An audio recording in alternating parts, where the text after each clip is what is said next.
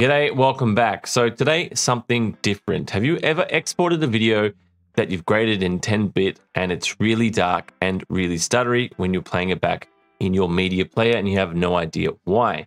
Well, that is because your media player can't play back those 10-bit files.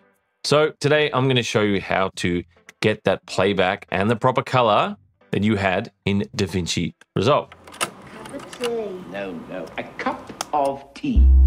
So what we need to do first is we need to download a new player. VLC and QuickTime just ain't gonna cut it. So we're gonna go to mpv.io up here.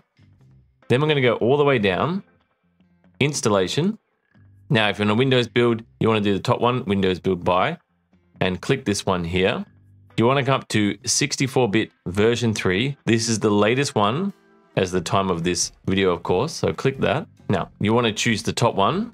Again, so click this. Now that is going to download a file onto your computer. So just give it a second and we'll have that. Alrighty, so now we're gonna head across onto our download page. So now we have that program downloaded, but unfortunately we can't actually install it because now we need another program called 7-Zip. Now this program is completely free and it's super easy to install. So I'll just leave a link below and you guys can go ahead and download that. But once you have it downloaded, all you have to do is highlight your clip here, right click, and we're going to go to 7-Zip. And now we're going to choose where we want to download it. I'm just going to go extract here, make it easy for myself. Alrighty, so now we have that downloaded. So this is our little player here. So now we have to find our footage that we need this program to use. So I'm just going to copy it across into my downloads page. So now that I've done that, here is our footage here. Now, if we play this back, as you can see, we have a very, very dark footage and it's actually really stuttery. So this is not going to work for us. So now we need to use the MPV to play a file here. So highlight, right click, open with, and we want to go to choose another app. Now again, all the way down, more apps. Windows makes this nice and painful. Look for another app on this PC. So you just have to remember where you installed that app.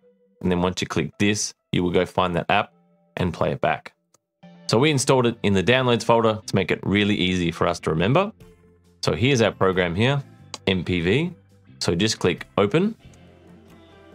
Now, as you can see, our footage looks a lot better. We don't have those really crushed blacks and our footage isn't stuttery at all. So we're getting that playback that we had in Resolve and everything is looking exactly the way we graded it in the first place. Now, if you want your footage to always play using MPV, all you have to do is highlight it, right click, go down to properties and go to change. And again, come down to this other options part here, choose MPV, click apply. Now all your footage is going to run using this program and you can always go back to VLC if you don't like it.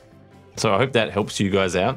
It was a massive surprise for me. I always thought it was an issue on my side with DaVinci Resolve, but it turns out it is a VLC issue. So if you're having a problem with your 10-bit file, just make sure to use the proper player and everything will be good. Also, it's going to be a massive improvement when it comes to banding and making your footage look the way it was supposed to look in DaVinci Resolve. So I hope that helps you guys out. If it has, leave a comment below and have a great day.